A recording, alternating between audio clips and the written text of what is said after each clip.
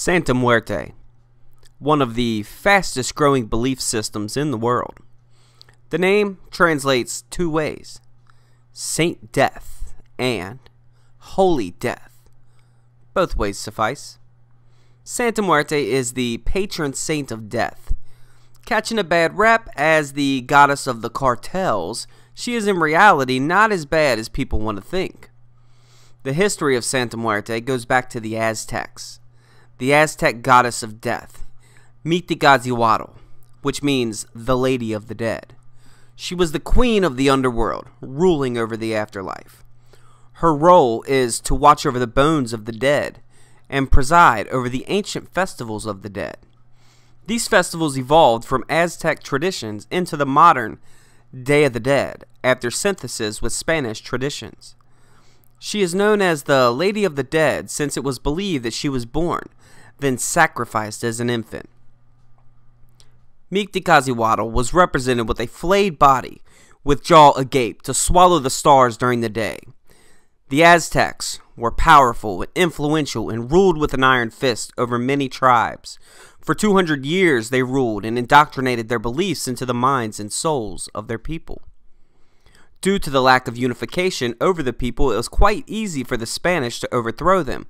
But even after the demise, one goddess survived. One who nonetheless used to be offered human sacrifice. Another reason she catches such a bad rap. Into modern days, she has returned as Santa Muerte, also known as the Lady of Death, and celebrated during the Day of the Dead celebrations on November 2nd. Where does the saint part come in, you ask?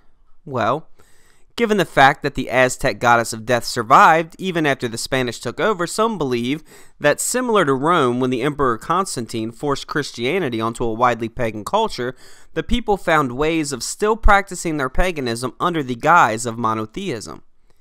In Catholicism, the veneration of saints is hard for non-Catholics to understand, with Catholicism being a strict one God overall religion, but yet they pray to all these different saints?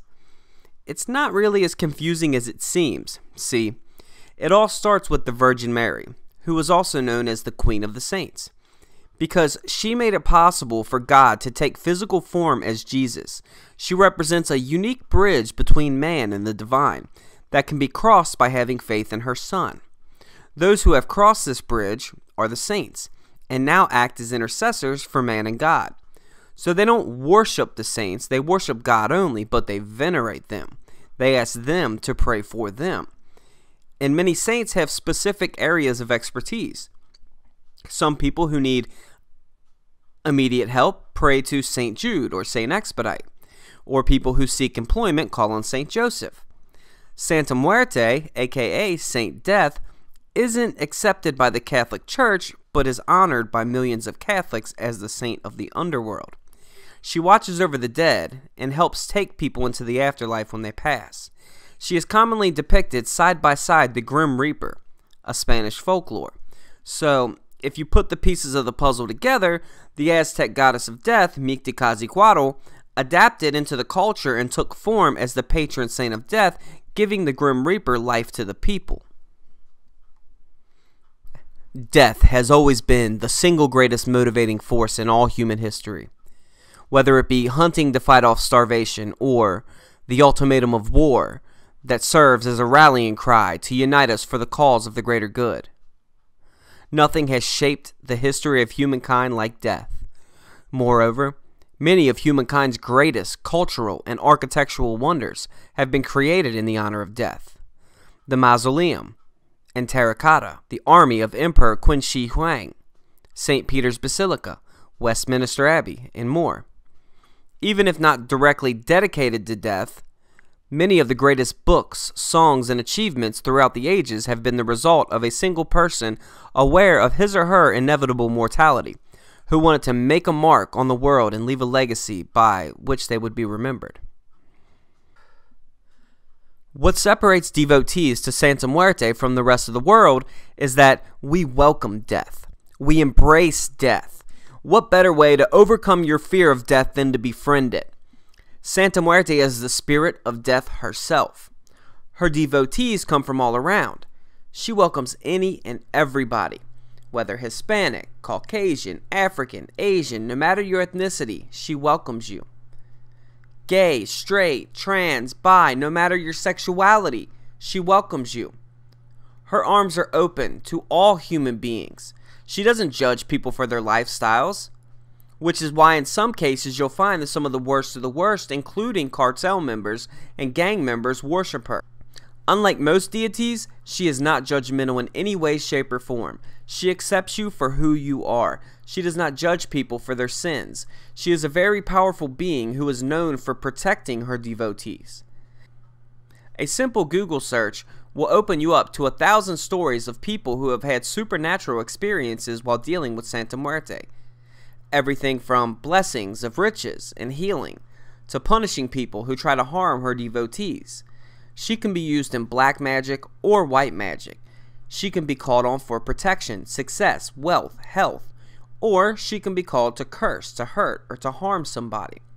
Santa Muerte can be revered as a saint or as a goddess. The goddess form, in my opinion, can be linked to the divine feminine aspect of death that has been around since the beginning of time. Many cultures have a death goddess, such as Morrigan, Kali, Mingpu, and Hecate. Santa Muerte's energy is dark, but that doesn't mean evil, which is commonly misunderstood. People hear the word dark and they freak out. Just because an entity draws their energy from the dark matter that surrounds us doesn't mean it's negative or bad. It's just energy, and usually when working with dark entities, when answering your petitions or prayers, they usually answer firmly and or not without working for it. However, if one wants to use the deities for dark magic like hexes and curses, there is very little resistance to the negativity. It flows quite freely through the dark matter. Regardless of what you choose to ask Santa Muerte for, she is known for answering prayers. She has answered mine for sure, quickly.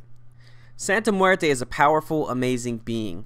Whether you consider her a goddess or a saint, she will definitely be loyal to you if you are loyal to her. When creating a sacred space for Santa Muerte, one thing is for certain. She does not like to share altars with other deities. She wants to have her own altar, so please do not disrespect her unless it's side by side a picture or statue of Jesus, who is a representation of God. Santa Muerte is known for liking worldly pleasures, marijuana, tobacco, tequila, coffee, candy, and many other earthly pleasures. Anything with sugar is good.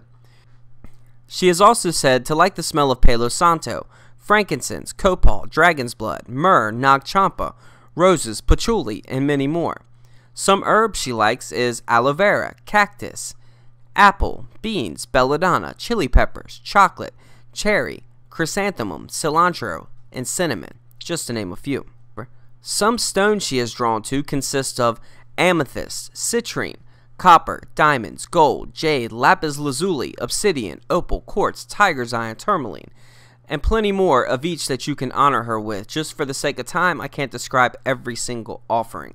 I personally like to leave her coffee, hot and brewed, and sometimes coffee beans, but ground coffee will do also. I also leave cigarettes, lit and unlit.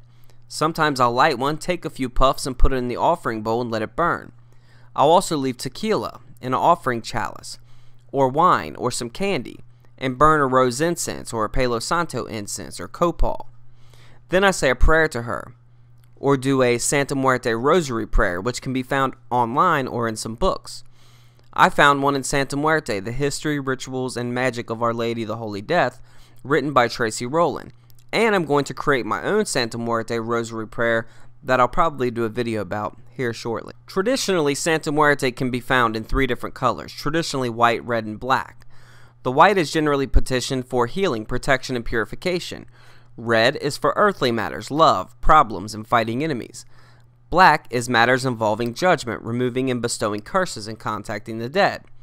But modern-day Santa Muerte can be found in 7 different colors. Some statues of the Grim Reapers can be found with all 7 colors, giving the devotees an opportunity to approach each aspect of the skinny lady. The 7 colors are white, purification and healing; blue, social wisdom and business ties; green, justice, ethics, and laws; gold, to attract wealth, money; red, sex, lust, and passion, also anger and aggression; purple, spiritual wisdom and magic; black, banishing, protection, and breaking curses. The devotee can also burn a candle of any of these colors in front of a Santa Muerte statue or image and ask for her assistance. Candle magic is used in many different practices, but from personal experience, when using candle magic with Santa Muerte, she definitely listens and she definitely answers your prayers. I hope you guys have enjoyed this video on Santa Muerte. I plan on releasing another one with the rosary and some with some prayers in it, since Santa Muerte is like my patron saint. I enjoy working with her. I love working with her. She answers my prayers, she is there for me, and she protects me. I hope you learned a little bit from this, and hopefully I piqued your interest into looking into Santa Muerte yourself. This is Greg from the Magick Couple. Please hit like and subscribe. Hit the notification bell to receive notifications when we upload more videos. I hope you guys have a magical day, and blessed be.